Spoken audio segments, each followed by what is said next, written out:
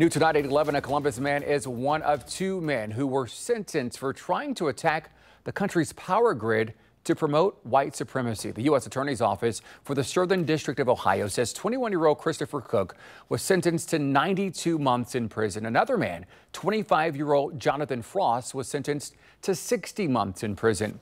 Court documents say they met online and recruited others to join their plan. They wanted to attack power grids with rifles. They met in Columbus in February of 2020 and created a suicide pact as part of their plan.